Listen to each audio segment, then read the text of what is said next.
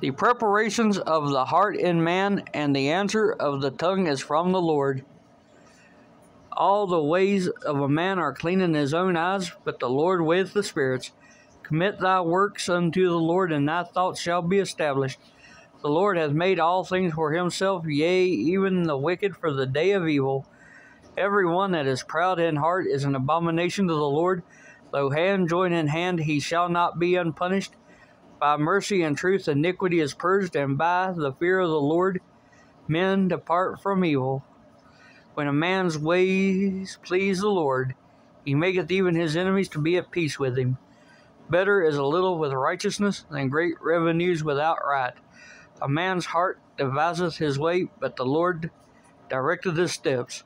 A divine sentence in the lips of the king, his mouth transgresseth not in judgment.